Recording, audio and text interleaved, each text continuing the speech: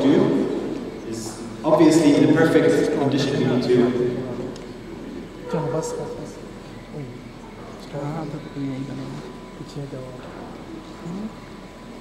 Okay?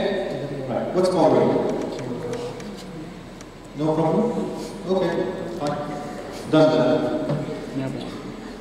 What is bothering you in your face? What would you like to know? What's that good? So I want you to relax your face. Fantastic image of aging we talked about. Look at the flatness we have in the temporal fossa. Look what we have here. So we have a bit of jowling, marinette, and nasolabial. In theory, this is the aging vector. So what we want to do is go the other way. So what I'm going to do here is I would like to fill the temporal fossa. I would like to give a bit to the tear trough. I would like to lift the cheek a little bit as well with fillers. And then I'll reassess. I might not need to do anything here if this works. If I still need, I might add a little bit of fillers in this area. And that should be fine. Now, the 3PF technique. 1 point for each third.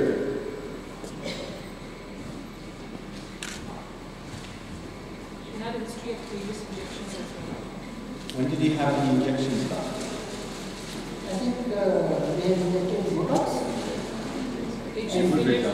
One finish. When was that? 1 week. 1 week. Where did he have it injected? Where? Here and It here? was just 1 finish.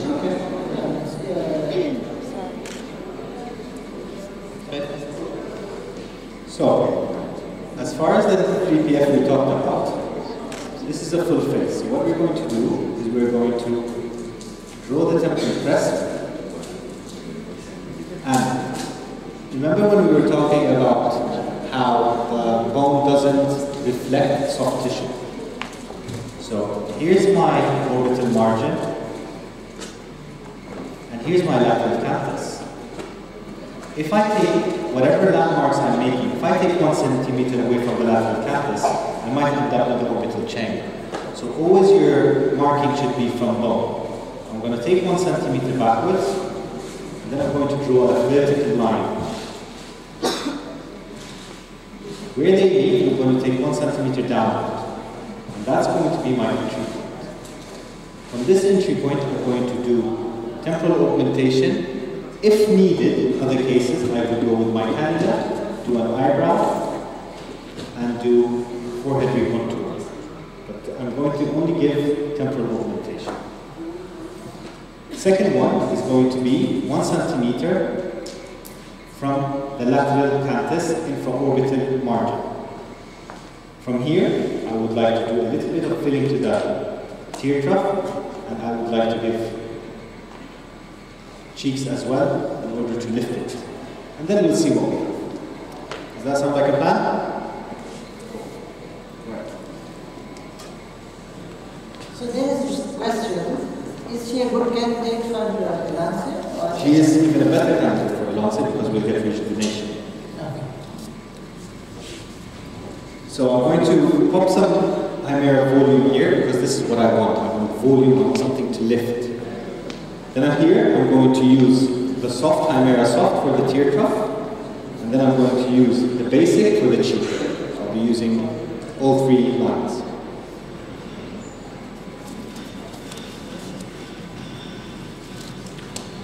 Right, so what we're going to do, if you guys want to help, just pop some water into anesthesia.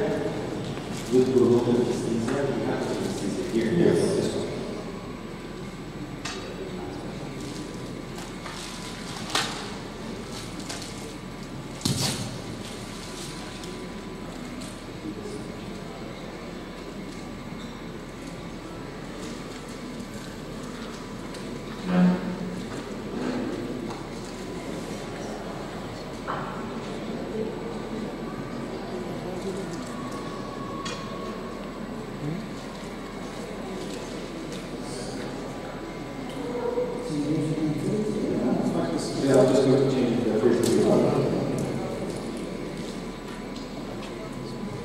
So you will be doing the foot?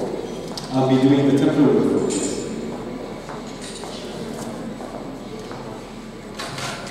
So all I'm going to do is I'm going to just pop some local anesthesia where my entry points are.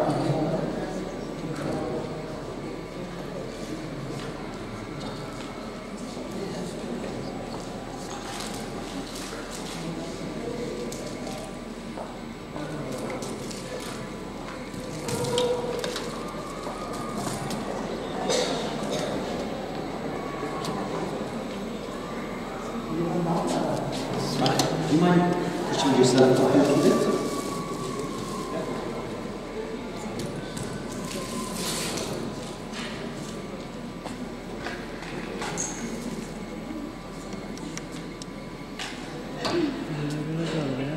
So I'm going to start with the foot and I'm going to use a needle for this. Yes.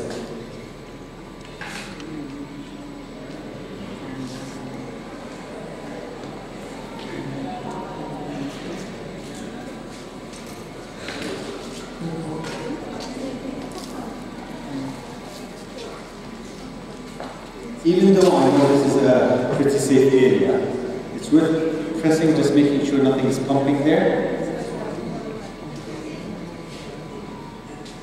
Now, smart hand is on the orbital margin, and I'm going to go straight onto bone. Once I've hit bone, I'm going to aspirate for 1, 2, 3, 4, 5, 6, 7, 8. No blood, we're okay.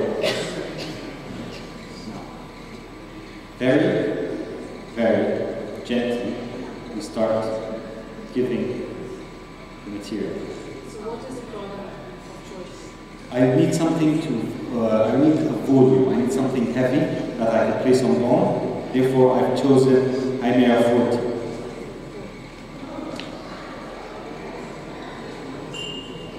The way the temporal fossa is, it's like a swimming pool. The shallow part is here, and the deep part is here. When you want to fill a swimming pool, it doesn't matter where you go, as long as you're slowly giving it. Because wherever you're going to place it, it will reach everywhere. How are you? Good? Any pain? It's worth informing your patients that they're going to feel a bit of pressure not only in the temporal fossa, but around the teeth, because you're injecting it under the temporalis. The temporalis is a very strong muscle that originates from the temporal crest and it goes down, inserting into the mandible. So therefore, they will feel pressure. Open your eyes for me. Wow, it's very good. He's very brave. Very brave. So why not to use cannula in this? Cannula, you'll never be able to penetrate the cannula through the temporalis. Then you're choosing to go to a different level, superficial. It's not wrong, it just depends what you want to replace and where you want to place the product. Okay. I prefer placing my product underneath. What are the complications? One of the complications, maybe I should not call it complication. Whenever we try to put it in this point where Rami is using, there's a septa. So the product travels through these septals. Would say position change color? They travel through these septals and they change position. With the needle or with the cannula? The product. No. So ideally what I do, I hold the product here and then I blend it. I hold it when I inject. Okay, so now I'm happy with what I've given. Remember, you remove your needle very slowly. You're allowing the layers to close as you go through.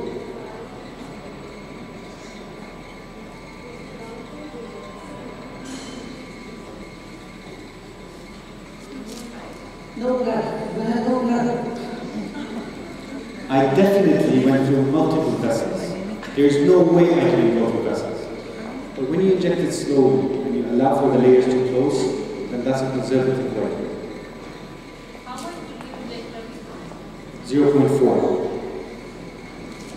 When you want to assess temporals, I'm pretty sure it's inconvenient now for the cameraman to do it, but in general, to assess temples and cheekbones, you assess it from behind the patient. Yeah. You don't assess it from the front. So from behind here, I'm not sure if it shows here, but from behind, you can straight away see the different style. Okay. Check out.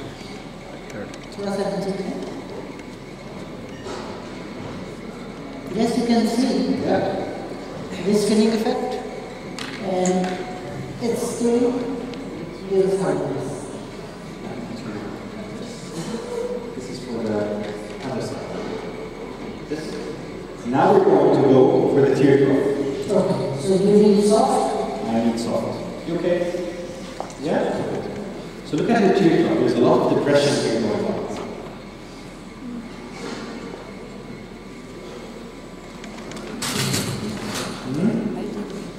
Weakness. Weakness, what do you mean by weakness? Do you feel weakness? What's she drinking?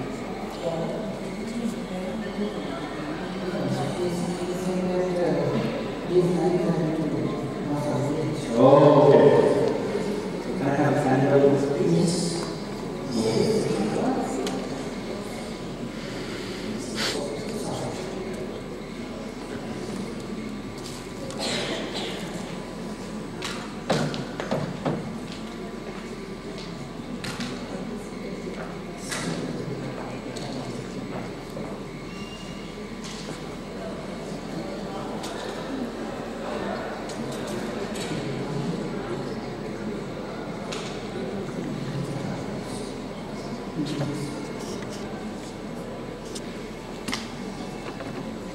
Going straight onto bone. Now I'm going to start moving it very, very slowly.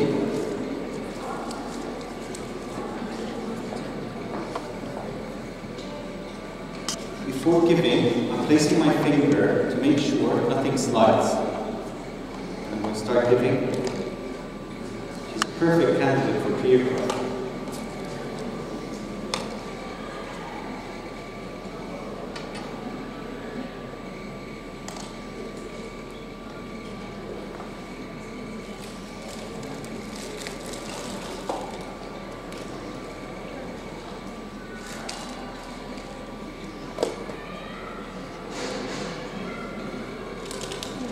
There's a question I always get asked, and I didn't get asked today about the teardrop. What is the maximum dose you place?